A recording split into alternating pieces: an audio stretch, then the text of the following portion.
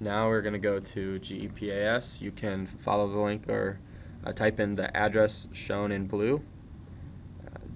They have a lot of really interesting data analysis tools, and we're going to look at a few of them. So if you click on tools, there's all of these categories and pre-processing, viewing, clustering, differential expression classification, data mining. Definitely a lot of helpful utilities here. We're just going to look at one or two.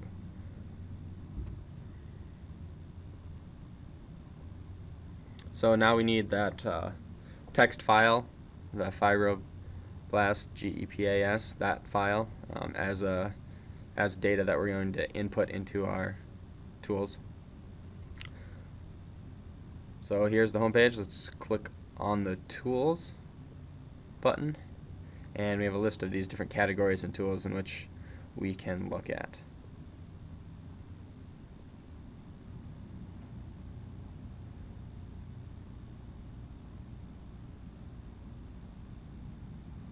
We're going to go ahead and click on the soda tree tool.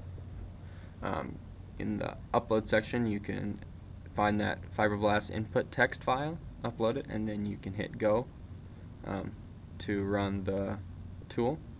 And we can look at a number of different output files. Yeah, it depends what we are looking for as far as our experiment or what we're studying with this microarray or this fibroblast study. So here's a little bit of the output data. We'll go back in a second. And it's nice because they also will format this in clusters, so they'll arrange our microarray data on similarity in clusters. So we have quite a few clusters here, but that can be really helpful if you're trying to compare samples.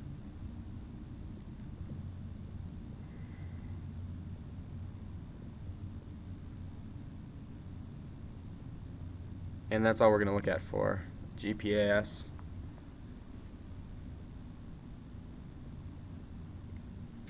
But there you have it. There's our experiment. Hope you learned a little bit.